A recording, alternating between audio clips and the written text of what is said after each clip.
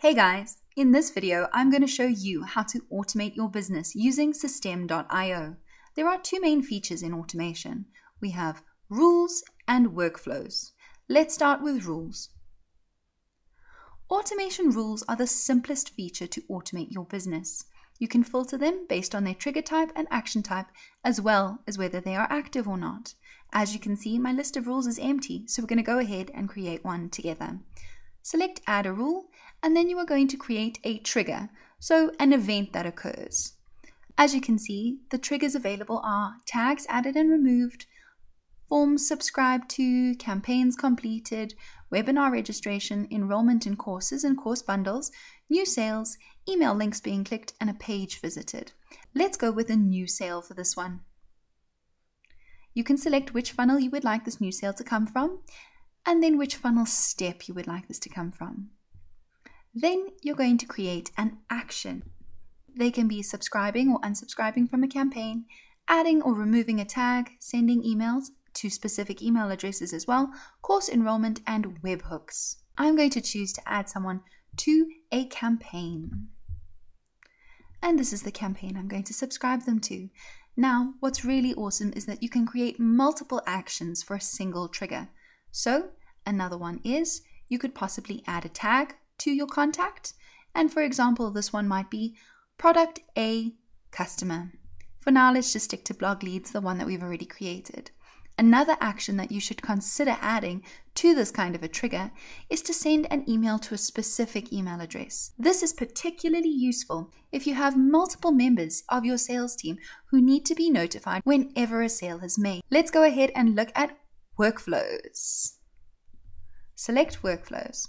As you can see, there are no automations here yet, so let's go ahead and create one together. Simply click Create, give your workflow a name, and there you go. It's ready and waiting for you to edit. Select the workflow you want to go into, and then you can build from here using this beautiful visual editor, which makes workflows, which are sometimes a complicated process, far easier to understand. You use them to automate your business and how contacts are managed inside it. Let's create our first trigger. Let's say that a funnel form has been subscribed, and we're going to use it from the squeeze page of our test funnel. Click on Create, and there you go. Next, what you can do is add an action, delay, or decision.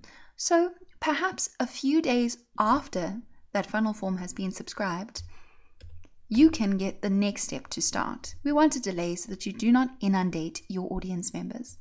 Click Create, and there you go. You'll wait 3 days before the next thing happens. And now you can create an action. For example, you could apply a tag, remove a tag, enroll them in a course, or even subscribe them to a campaign. So let's select subscribe them to a campaign, and there's the campaign we're going to subscribe them to. Finally, what you can do here is create a decision. You have many different options based on contact fields, tags, email clicked and created, and contact state. Let's say that we're going to opt for a tag. And this contact could be tagged with blog leads. The other decision could be that they decide not to be tagged with blog leads. And then two different things will happen based on those conditions. Let's click Create. And there we have our option. Now, based on this decision, you can create another action.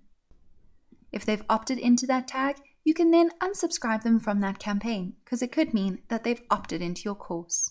Click on Create, and there you go. It really is as easy as that. Now let's go take a look at our automation rules again. I want to show you something quite important. Let us add a rule. Remember the trigger from before. It could be funnel step form subscribed, from the sales funnel, from the thank you page.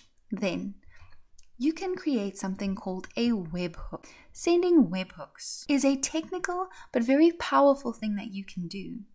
This gives you the ability to communicate with another application like Zapier. You can use webhooks information to integrate to other applications. So you could configure Zapier to communicate with another application like a CRM, or even Twilio, so that you can send automatic SMSs to your customers as soon as they've purchased. The possibilities really are infinite here.